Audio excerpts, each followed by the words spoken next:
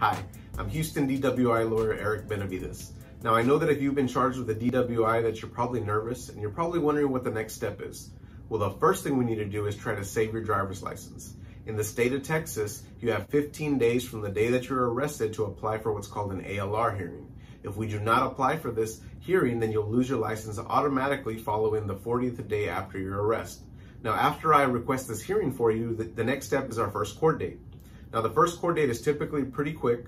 What I typically do is I fill out some paperwork letting the judge know that you have an attorney, and I speak to the prosecutor. I speak to the prosecutor and request them to provide me with all the evidence they plan to use on this case.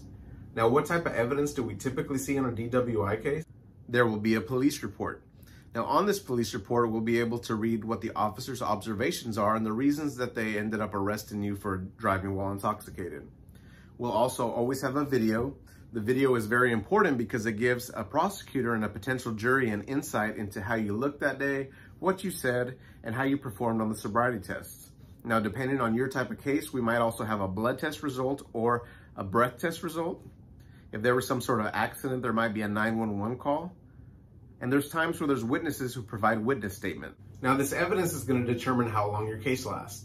People always ask me, well, how long should I expect to be going through this process? And the answer is, well, it depends. It depends on how long the evidence takes to come in, and it also depends on our plan of action. Now, a case that we fight all the way to trial is going to last longer than a case that ultimately ended up getting dismissed, or a case where we end up working some sort of agreement out with the state. Now, typically it takes about 3 to 5 months for all the evidence to come in.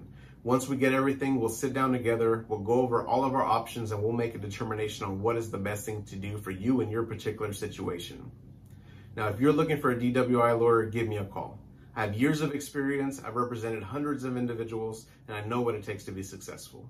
I'd be happy to sit down with you in my office, go over the facts of your case, go over your particular scenario, and make a determination on what would be the most effective defense for you.